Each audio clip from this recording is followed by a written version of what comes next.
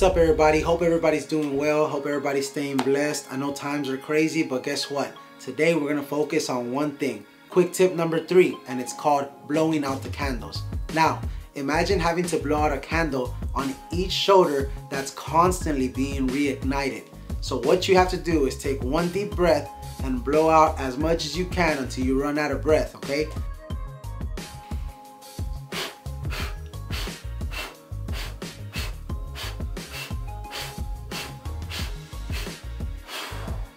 I'm done. So try it out.